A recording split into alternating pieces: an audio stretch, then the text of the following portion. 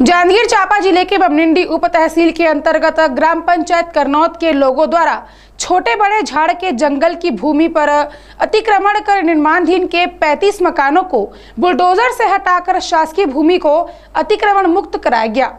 Collector Yashwant Kumar के निर्देश एवं एसडीएम चांपा बजरंग दुबे के मार्गदर्शन में आज उप तहसील बमनिंडी में पदस्थ नायब तहसीलदार गरिमा मनहर और उनकी टीम के द्वारा आज कार्रवाई की गई। करनौत के लोगों द्वारा उनके गांव के निकट छोटे बड़े झाड़ के जंगल में अतिक्रमण कर अवैध रूप से 35 लोगों द्वारा कब्जा कर मकान बनवाया जा रहा था।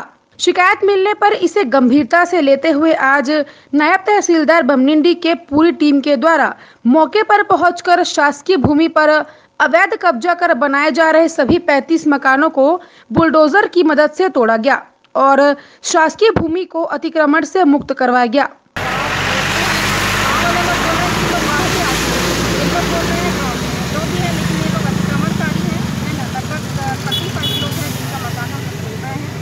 बड़े झाड़ के जंगल में है तो इसमें बसा भी नहीं जा सकता है, तो इसीलिए हटाने की कार्यवाही की जा रही है और सभी निर्माणाधीन मकान है। कहाँ से निर्देश आया था इसको हटाने के लिए? हटाने का कलेक्टर साहब से निर्देश था। जो ग्रामीण बोल रहे हैं उसको हम लोग पट्टा है कुछ बोल रहे हैं। पट्टा तक यहाँ क्या बनना था मैम और क्या बनाया था ग्रामीण में? यहाँ पे कुछ नहीं बनना चाहिए क्योंकि ये बड़े झाड़ का जंगल है जो कि बड़े झाड़ के जंगल के लिए ही क्या बोलते हैं प्रस्तावित रहता है। जनरल न्यूज के लिए जांजगीर से लखनलाल कश्यप की रिपोर्ट।